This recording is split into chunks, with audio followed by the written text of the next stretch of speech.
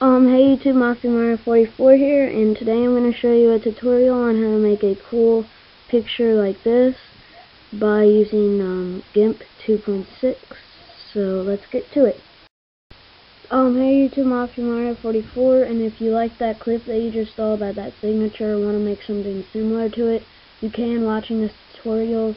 Please rate it, tell me if you like it or not, and if you have any questions, comment or PM me. So you go to Gimp, and I'm going to make the signature using Gimp. If you don't have Gimp, then just stop watching the video. And if you do want Gimp, you can just go to gimp.org, I believe that's what it is. And then the download, no virus, don't worry about it. I have McAfee Site Advisor.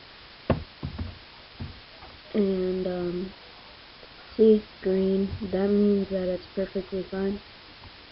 So then you go to File, New. You go to 400, the width and the height is 100. Then you get this. Then, if you want to get a cool background like in the signature that I showed you, you go to different clouds. You click randomize and make sure those two are at 4.0. Then you click colors, color balance. Then you click highlights. You make one cyan.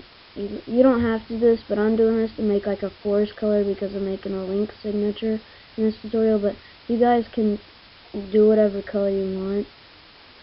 And so I click OK. Now this is the part when you put your image in it, so make sure you got the image that you want, and I'm going to use an image. It probably doesn't support it, I'm pretty sure. It's a PNG. It probably won't, but I'm going to show you guys how to make a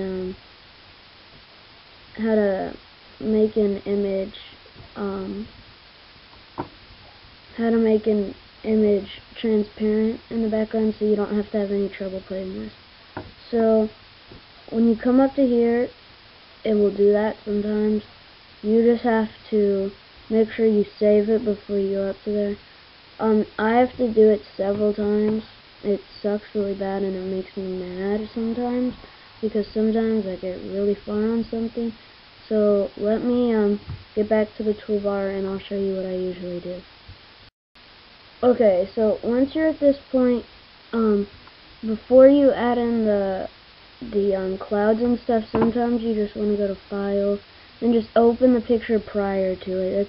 That's the smarter thing to do. So let me get the picture that I want.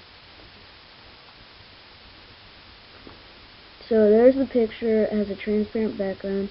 So let me let me put the clouds back for it. It only take me a second.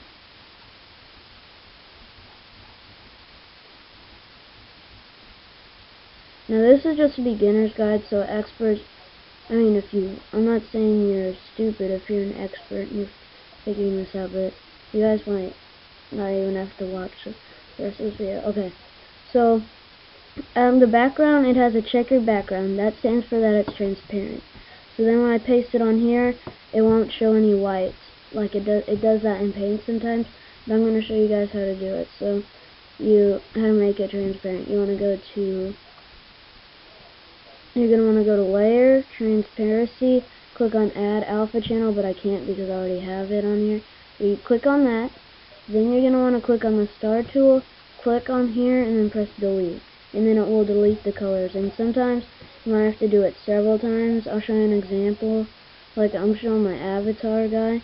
It still has some dots and stuff there because I'm still doing it. Sometimes it could take really long. But if you have one basic color, that's the best way to do it. So once you get this, you're going to want to right click, edit, cut. And it should disappear out of the picture, and that's how you know when you cut it. Then you're going to want to right click, edit, and then you're going to go to click paste, and it comes up. You can move it around to whichever way you want. I like moving it like perfectly so you can kind of see his face, but you can see his cat. And that's pretty much it. That's Mario44. I hope this tutorial helped. And before I go, so once you're at this point right here, you can just go to File, and see, that's what I'm saying. it stops working. The better thing to do, if you right click, you go to File and Save As. When you save it, oh yeah, and I forgot, when you're doing the transparent background, make sure that before you cut it, when you're finished, you go File, Save As, and you save it as a PNG file. If you save it as a JPEG, it will not save. It won't save. So then when you open it back on Gimp and it's a JPEG, it simply just comes up and it's not transparent. So make sure you save it as a PNG. When you open it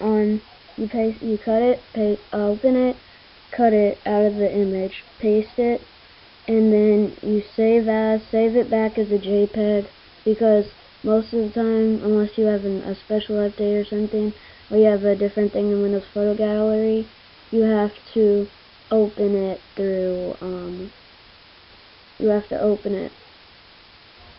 without Windows Photo Gallery, because it does not support the PNG file.